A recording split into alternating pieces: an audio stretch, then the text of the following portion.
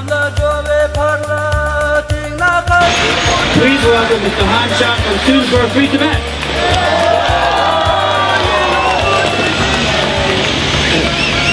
I can't believe they're making me follow Sonam Wangdu and then Bob Thurman and then the long show. They set up a real challenge for me. But I think I know the first thing that I can report on that will be just as inspiring and just as exciting. Maybe some of you have heard, but I know you've been out here all day long marching in this cold weather. The spirit of resistance is alive and well inside Tibet. Today, several hundred monks marching from Drepung Monastery were stopped at a checkpoint on their way to central Lhasa, marching to Lhasa to petition for the release of Tibetans who had been arrested during celebrations for the award of the Congressional Gold Medal for His Holiness the Dalai Lama. At the same time, approximately, from what we know, it's difficult to know about these reports, but we've heard 9 monks and 2 other lay people, patriotic Tibetans in Lhasa, demonstrating in the Barkur area the same spirit of resistance 49 years later from the original March 10th, 1959 uprising against Chinese occupation. So the spirit of March 10th is very much alive and well inside Tibet. And I think there's so much inspiration and so much energy there if we know that Tibetans, despite the risks, despite the repression, despite the violence that they face, if they can stand up, if they can speak up, if they can demonstrate in the heart of Lhasa, certainly it calls on us to be strong and raise our voices louder and be stronger and keep raising our voices for Aung San, saying free Tibet, saying we will not give up, we are with you, we stand in solidarity.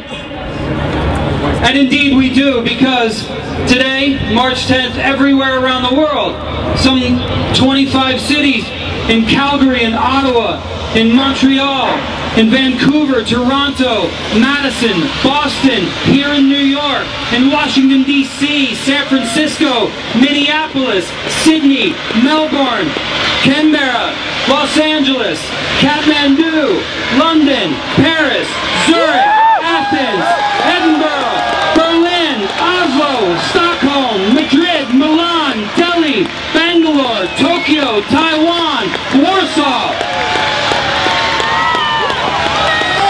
The list goes on. And of course in Dharamsala. In Dharamsala, where thousands, of course, demonstrated with renewed vigor. In Dharamsala, actually, maybe the most exciting thing, the Tibetan People's Uprising movement launched its historic return march to Tibet.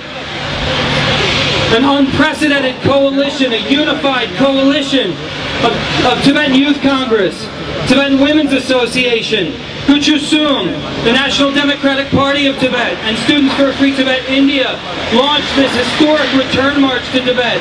They left Dharamsala vowing to return to their homeland, 101 strong, surrounded by hundreds more supporters, vowing that they will not stop until they reach Tibet.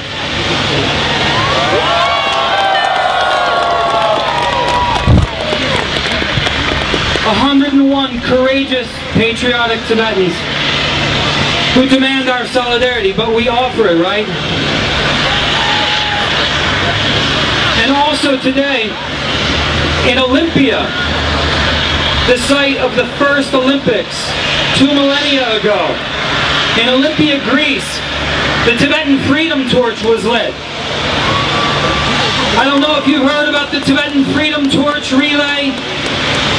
The Chinese have their torch relay.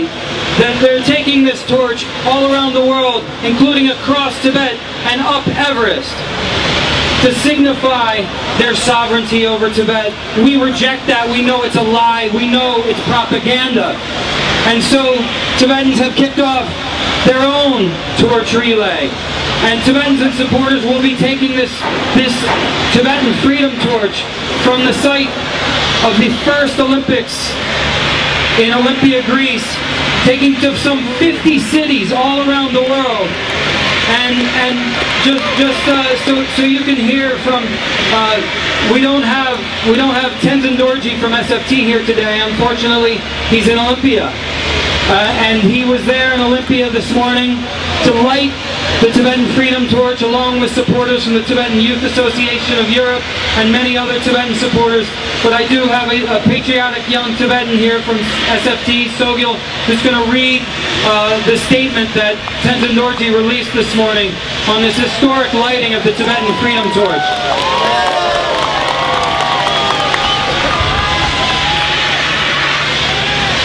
I stand here as a Tibetan. A Tibetan whose homeland has been invaded. A Tibetan whose past and present has been stolen. But my spirit flies high as I stand in this ancient city of Olympia and reminisce about the past glories of my country and the future hopes of my people. Over 2 millennia ago, when the Olympic Games began at this very spot, Tibet was a sovereign and independent state. Today, Tibet is an illegally occupied nation, and Tibetans have become strangers in our own land. Even as China prepares to host the Games this August and runs its tainted Olympic torch to hordes of countries hoping to spread its propaganda, Beijing runs a monstrous and sinister structure of repression in Tibet designed to obliterate Tibetan culture and identity from the face of the earth. But today, my spirit flies high as I stand in this ancient city of Olympia and light the Tibetan Freedom Torch.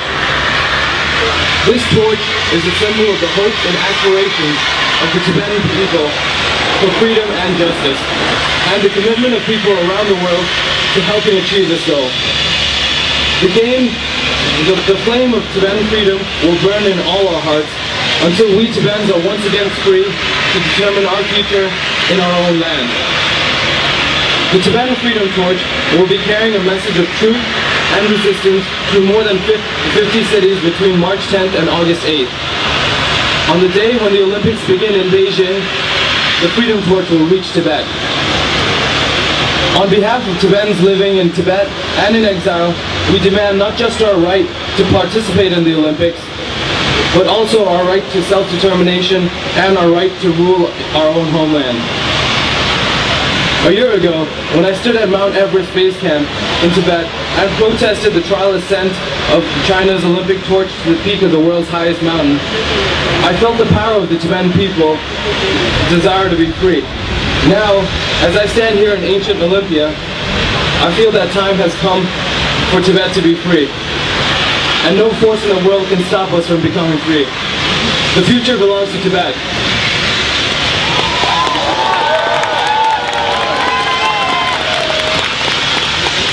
And so I know we're all with them in Olympia, we're with them in Dharamsala, and we're with them in Lhasa and across Tibet today, unified as a movement, stronger than ever. I feel very privileged to be a supporter standing in solidarity with Tibetans everywhere. And I'm very proud to see that there are so many supporters here today. I think more than we've seen in past years. And I know the movement supporting the Tibetan people's struggle for independence is gaining in strength and will continue to gain as the Olympics approach. And of course, as we've heard so many times before, but as we're understanding more and more each day, the opportunity that the Olympics, the 2008 Beijing Olympics, the opportunity that provides us is something like we've never seen before. It's an unprecedented platform for this movement. We stand on a platform where the whole world is going to be watching Beijing, the whole world is going to be watching the Chinese government, and the whole world is going to be looking towards Tibet and looking towards this movement and looking at us, understanding for the first time how strongly, how truly Tibetans still burn with the torch of freedom in their hearts. And we supporters, we NGs, we non-Tibetan supporters, we stand with you, and we will continue to stand with you until the Olympics and beyond, I promise.